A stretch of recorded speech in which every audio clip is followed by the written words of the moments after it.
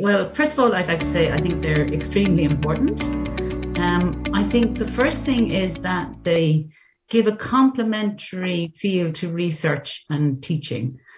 Sometimes these terms are in opposition to each other or seen as kind of binary, but actually I think the fact that this allows some research into teaching and learning shows the complementary nature of research and teaching, which I think is really important message in the higher education sector. So that's the first thing why I think they're really important. Secondly, I think they allow research into a breadth of teaching and learning. Much research in teaching and learning is in the discipline.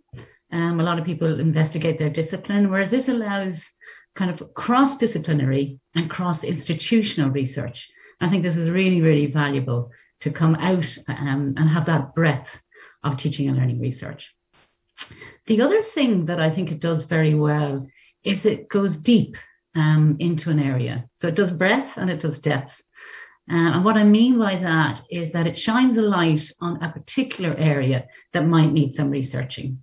In my case, it was assessing work integrated learning, but it allows you to go deep into one particular area, shining a level of insight into a particular area. So I think that's very valuable.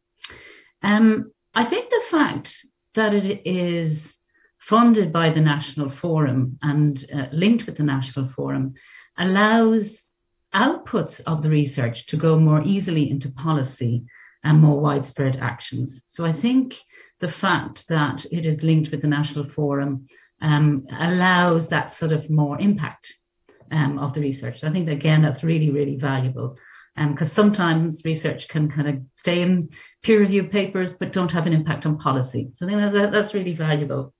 I think that these fellowships are vitally important.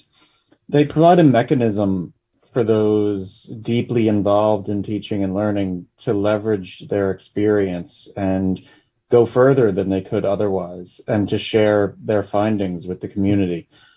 Without this fellowship, I would never have the time or resources to explore topics that span, for instance, such a wide range of disciplines, educators, and students. And additionally, truly future-focused work is really hard to accomplish without a structure, time, and resources, particularly when you consider that there are 5 fellowships. There's a good amount of work being done and shared that's really at the cutting edge of teaching and learning, and vitally, that's all being done in the Irish context. So hopefully this work is really valuable and really directly applicable to a lot of those in higher education in Ireland today. For me, these fellowships were truly transformative. They spotlighted the integrated nature of teaching and learning research and scholarship in Ireland. They showcased the value and scholarship of teaching and learning, and us as the first set of fellows, we were ambassadors for this fellowship, the concept as well as the actioning of it. We were touchstones for the sector and a catalyst for change. In this evolving higher education sector, particularly with the emerging TU sector, and those that teach within the sector, we could help shape and change how we value teaching and learning and the scholarship of teaching and learning. For me, it was an absolute honour to initiate a new community, one founded on individual excellence, however one that would be sustained by strategic scholarship and collaboration across the sector. It was great to be part of this at the very start, be part of something very special, and I really look forward to being part of the fellowship as it grows and continues to inform, shape and inspire the sector.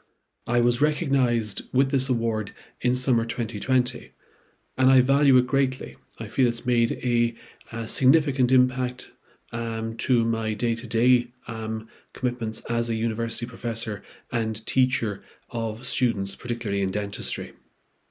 I view the fellowships as incredibly important for the Irish higher education sector, as they leave the opportunity to recognise people who have potential, to recognise individuals of achievement, and to give them space to develop and grow further within their field. These fellowships are also incredibly important for the sector, as they encourage as an ethos of excellence in scholarship and further development amongst teaching-based practitioners. In my own experience, the fellowship has enhanced my day-to-day role in that I have had time to reflect and develop new skills in pedagogy and assessment. I have found it incredibly worthwhile and valuable interacting with my colleague fellows, and we've nurtured and stimulated new ideas and development. I'm asked the question, what do I think the teaching and learning in higher education in Ireland will look like in 2030? And I think that's quite a daunting question to answer.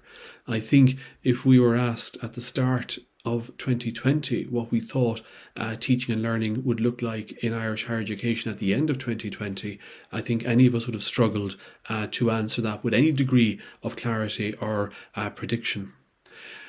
However, the words of the president of University College Cork, where I work, Professor John O'Halloran, keep coming to mind. And John has a great phrase about how we are student-focused and research-led.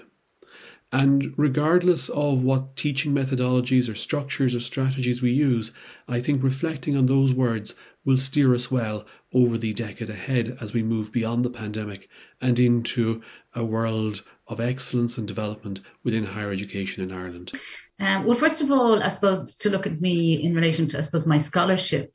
It was a fantastic opportunity to develop as a scholar, to develop my own research skills.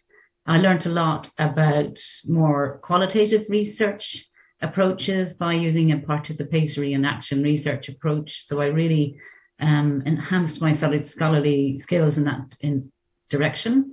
I also got to handle a lot of quantitative data, large quantitative data.